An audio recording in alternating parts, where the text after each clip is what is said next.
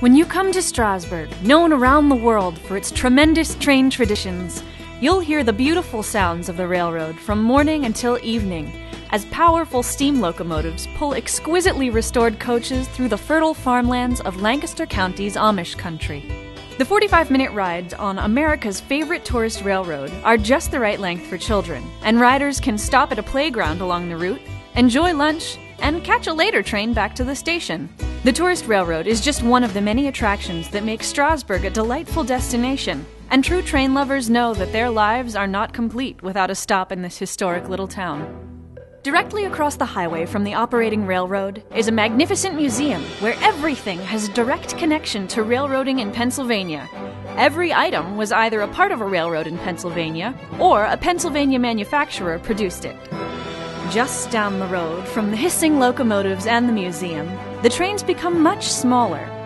Model railroading is the focus of another wonderful museum that will make you want to turn your basement into your own private train room, where you can be engineer, conductor, and ticket taker. Strasburg is also home to a spectacular, privately owned display of model railroading. And once the urge to become a basement railroader hits you, you'll be able to buy everything that you need at one of the world's great model train stores. And finally, after you've been playing on the railroad all the livelong day, you can rest comfortably and crush your hunger. Strasburg offers lodging and dining that range from casual to luxurious.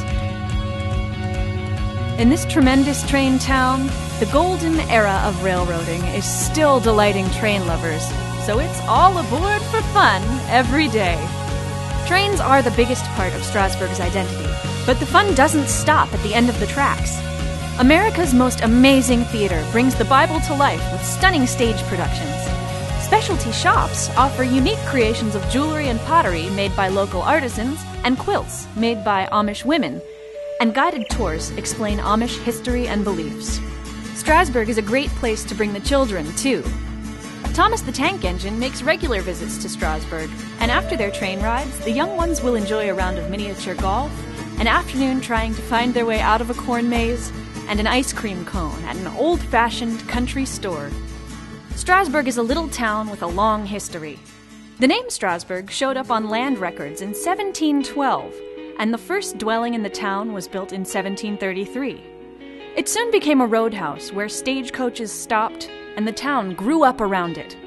The railroad came to town in 1832, when a businessman obtained a charter to build a line from Strasburg to Lehman Place, which is still the end of the line for the tourist railroad. Due to a lack of funds, construction took 20 years, and the first trains rolled through the fertile farm fields in 1852. Since then, Strasburg has become much more modern, but it remains a charming little town defined by its connection to the railroad and surrounded by some of the world's finest farmland. Strasburg packs a lot of fun into a small space, so come on out to the little town where the golden age of railroading is still alive. All aboard! Woo!